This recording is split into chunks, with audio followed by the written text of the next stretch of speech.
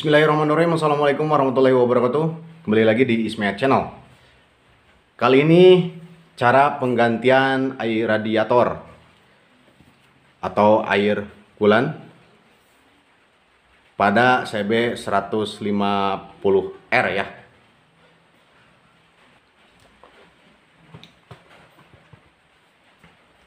Oke, untuk langkah pertama kita lepaskan cover ini. Caranya yaitu dengan membuka baut kunci L.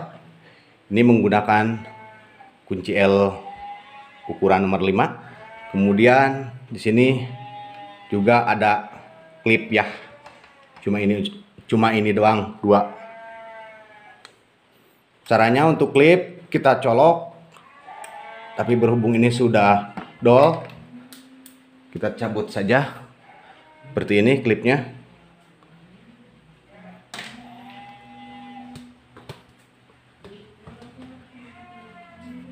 Kemudian ini kita buka.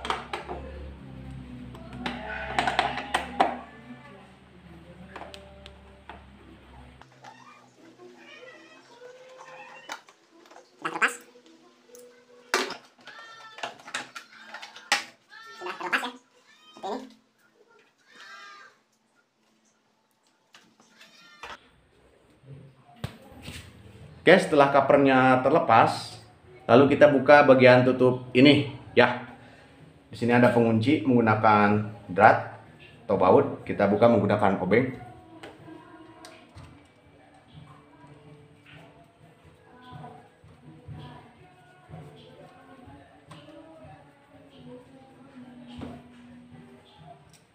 Sudah terlepas, kita simpen.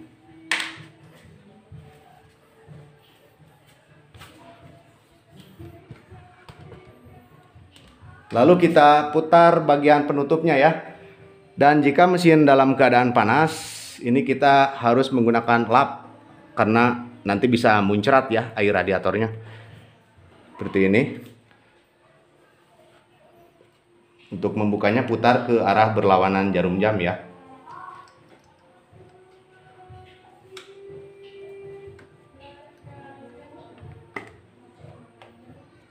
Nah, seperti ini. Ini sudah terlepas. Lalu kita simpan. Kemudian kita lepaskan baut pembuangannya untuk mengeluarkan air radiator lamanya ya. Kita lepaskan baut yang ini menggunakan kunci 8 ya. Ini yang ada ring tembaganya. Yang ini ya, jangan sampai salah bautnya.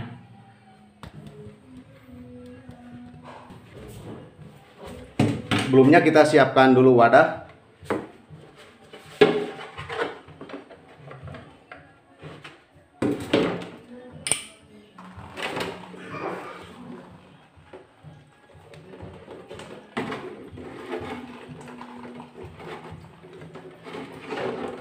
Ini air radiatornya memudar ya, seperti ini.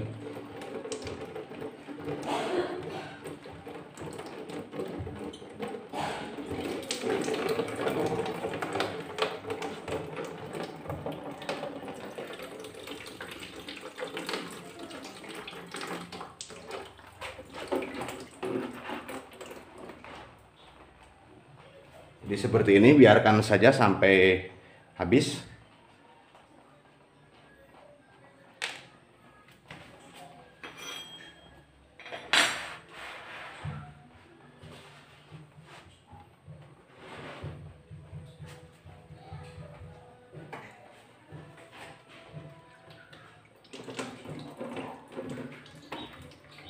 Lalu kita miringkan motornya.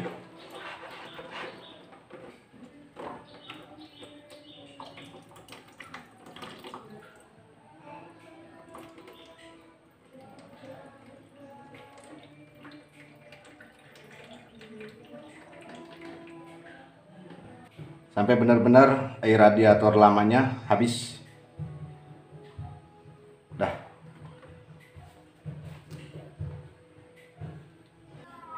Oke, setelah air radiator lamanya terkuras dengan habis. Lalu kita bersihkan bagian baut penutupnya. Setelah itu kita pasang kembali ya.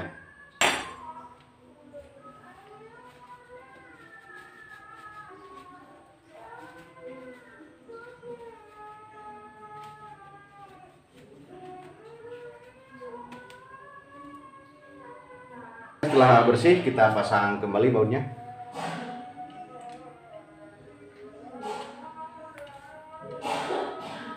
Biasakan untuk mengencangkan baut itu diusahakan menggunakan tangan terlebih dahulu, menggunakan jari terlebih dahulu ya, untuk menghindari menceng dan lecet.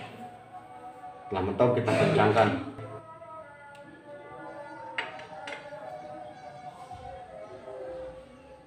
Nah, cukup.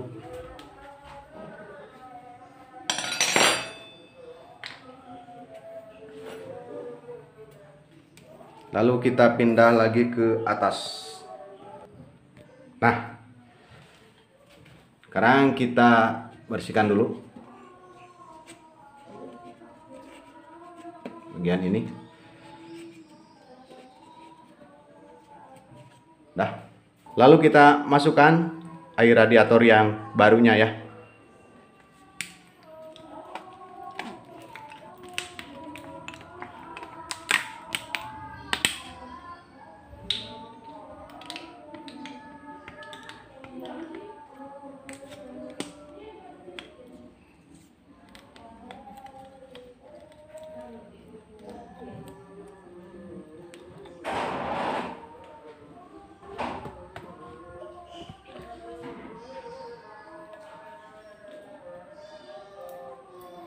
Oke, untuk caranya seperti ini. Kita angkat dulu sedikit. Kita masukkan pelan-pelan saja ya, sampai penuh.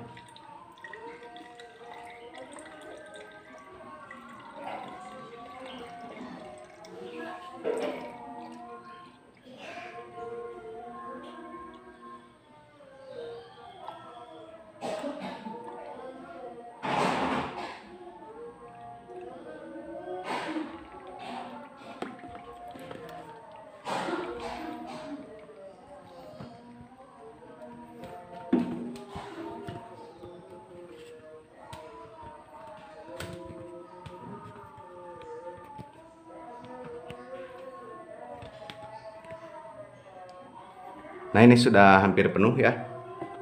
Kita masukkan lagi.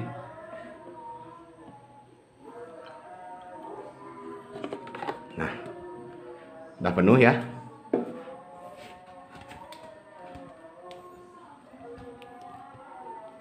Lalu setelah itu motornya kita nyalakan, dan ini jangan ditutup terlebih dahulu ya.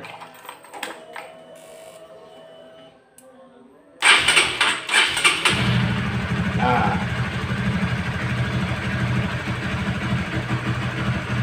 biarkan dia turun terlebih dahulu ya, lalu kemudian nanti kita isi lagi. Ini kalau dinyalain, air radiatornya turun seperti ini, lalu kita isi lagi.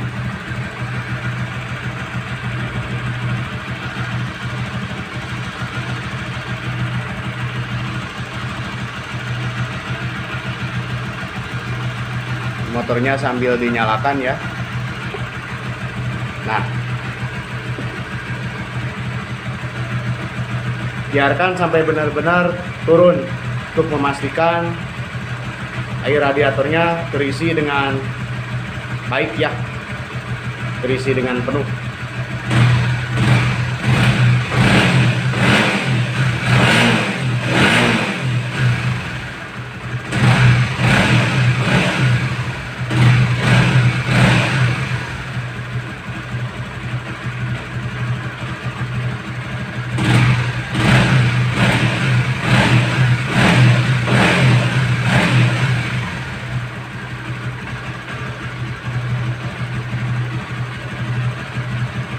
Oke, jika si air radiatornya sudah tidak turun, itu artinya dalam ruangan sini sudah penuh ya. Setelah itu kita matikan lagi. Oke, setelah penuh, lalu kita tutup kembali ke posisi semula. Caranya seperti ini cantolan. Posisinya berada di bawah sini ya.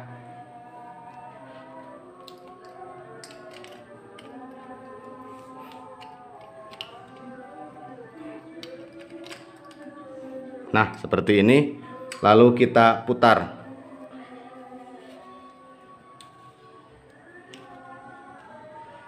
Nah,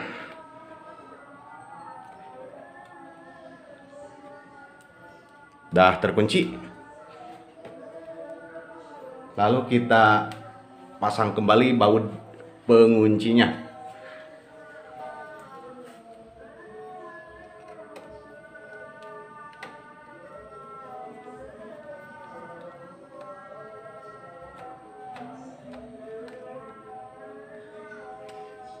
Oke, sudah selesai. Lalu untuk air radiator sisanya kita masukkan ke sini ya. Namun sebelumnya dicek dulu. Ini masih di sini tuh dia masih penuh apa sudah berkurang ya. Jika memang sudah berkurang berarti sisanya kita tinggal masukkan saja ke sini ya.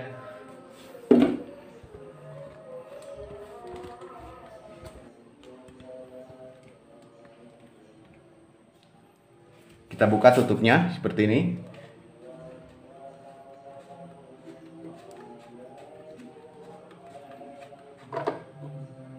Ini tuh fungsinya sebagai cadangan ya.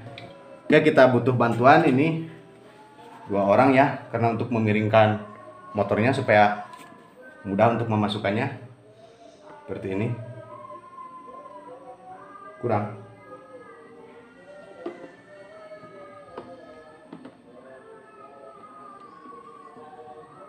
Nah, up.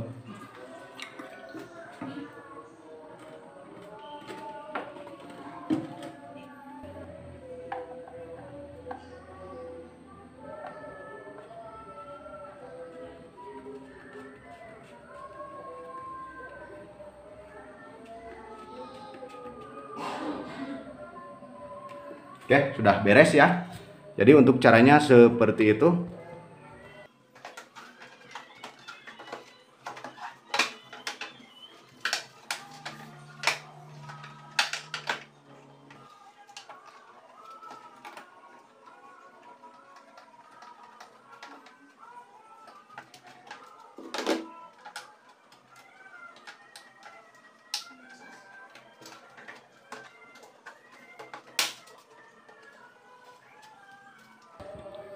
Oke, untuk penggantian air radiator atau air coolant di cb150r sudah selesai. Jadi seperti itu untuk caranya.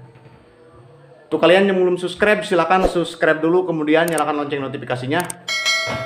Jika kalian suka silahkan like, kemudian jika ada pertanyaan silahkan tulis di kolom komentar, dan jika bermanfaat silahkan share.